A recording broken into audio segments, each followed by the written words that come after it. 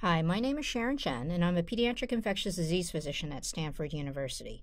In this video, I'll tell you about Helicobacter pylori, a bacterium that was discovered 30 years ago and is associated with two major chronic diseases of humans, which were not originally thought to be infectious. These two chronic diseases are ulcers of the stomach and gastric cancer. Our learning objectives are to discuss the role of bacteria in causing complex chronic diseases like duodenal and gastric ulcers and stomach cancers, to explain the current concepts on the epidemiology and transmission of Helicobacter pylori infection, and to explain the evolutionary relationship between H. pylori in humans and some of its potential benefits.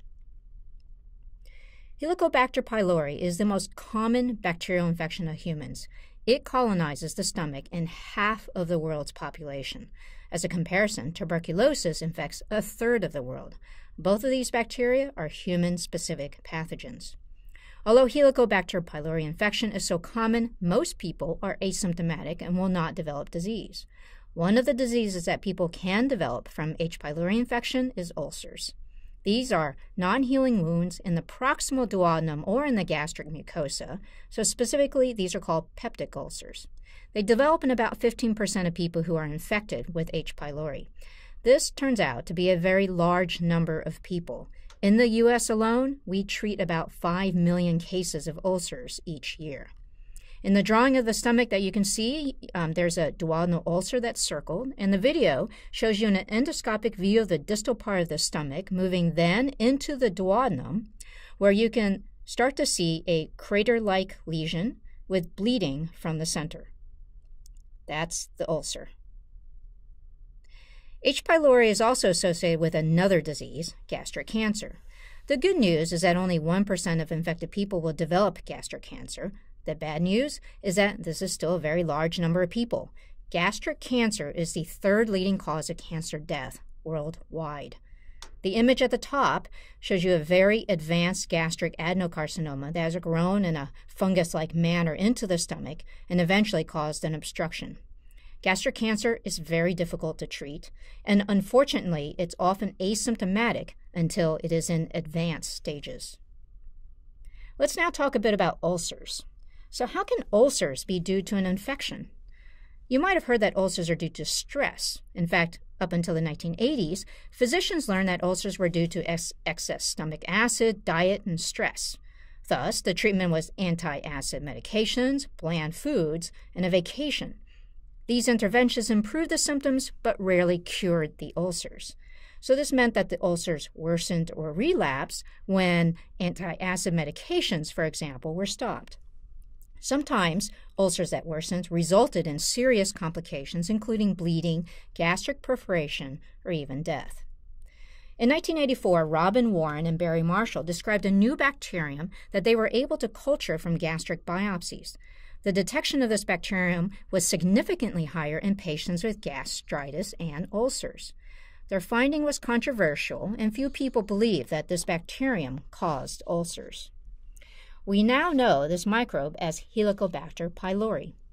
Initially, they named it Campylobacter pylori because it looks morphologically like Campylobacter. This is the bacterium that causes diarrhea. It turns out that they are related to each other, but different enough for the bacterium to be in its own genus, thus the name change. Helicobacter was chosen because of its helical or spiral shape. Pylori was chosen because the bacterium's preferred location is the distal end of the stomach, the pylorus. The picture shows you a scanning electron micrograph of an H. pylori bacterium. You can see its spiral shape and a tuft of flagella at one end. It uses this for swimming. H. pylori is a gram-negative bacterium that requires low oxygen conditions, and it divides more slowly compared to the typical gut bacterium. Here's our pathogen list, and you can see that Campylobacter and Helicobacter are grouped as spiral gram-negative bacteria. In terms of phylogeny, you can see that Campylobacter and Helicobacter branch out of the phylum Proteobacteria. They are part of the class Epsilon Proteobacteria. In comparison, other enteric gram-negative bacteria you might have heard about, like E. coli, Salmonella, or Shigella, are part of the Gamma Proteobacteria. All right, so how do we know that H. pylori causes ulcers, and it's not just some innocent bystander? Well, this took years to answer. There are three main pieces of evidence that eventually convinced the medical world. First, treatment with antibiotics eradicated bacteria from the stomach and also cured ulcers. Additionally, when antibiotics failed, the result was often a relapse of an ulcer. A second piece of evidence was from experimental infections on humans. In fact, Dr. Barry Marshall drank a culture of live H. pylori and developed symptoms and histological evidence of acute gastritis. He was treated with antibiotics before he developed an ulcer. Third, a number of reports have demonstrated accidental infections. H. pylori contaminated endoscopes transfer the bacteria from an infected person to an uninfected person who subsequently develops an ulcer. After many years of controversy, the accumulated data led to changes in how physicians treated ulcers. It's now based on the idea that it's an infectious disease. In 2005, Marshall and Warren were awarded the Nobel Prize for their discovery. Now let's talk about the other H. pylori-associated disease, gastric cancer. In this case, it's been more difficult to make a connection between microbe and disease, but clinically, it's very important because a causal relationship would suggest that controlling H. pylori infection can minimize gastric cancer. You may not have heard much about gastric cancer, so I want to give you a sense of its significant impact worldwide. Epidemiology data from 2012 lists gastric cancer as the fifth most common cancer worldwide, and it's one of the deadliest, ranked at number 3. As you can see on the map, the countries with the darkest blue have the highest incidence. It is most problematic in Asia and certain parts of Latin America. Before 1975, it was the most common cancer worldwide. The incidence has dropped over time, suggesting a strong environmental factor. Currently, there are about 1 million new cases of gastric cancer each year. About 700,000 people die of gastric cancer every year worldwide. So how do we know that H. pylori is implicated in gastric cancer? Well, the evidence is based on numerous epidemiology studies. They have shown a significant association between H. pylori infection and gastric cancer and with pre-malignant lesions in the stomach that progress to cancer. In fact, the risk of getting gastric cancer from H. pylori can be as high as the risk of getting lung cancer from smoking. Because of all this data, H. pylori is defined as a definitive carcinogen by the World Health Organization. Here's an example of this cancer. The video shows you an endoscopic view of a gastric adenocarcinoma that has started to infiltrate the pylorus. This patient, unfortunately, had to have half of her stomach removed. How is H. pylori transmitted? Surprisingly, this is not very well understood. There are some clues from epidemiology studies. The map shows you the prevalence rates in different parts of the world. You can see that the more developed countries have a lower prevalence rate compared to the less developed countries. Some of these countries, the prevalence rate reaches 90%. Unlike the other major GI infectious agents, which are transmitted by contaminated food and can infect large numbers of populations, H. pylori is transmitted within families. Close contact is necessary, and logically, overcrowding is a risk factor.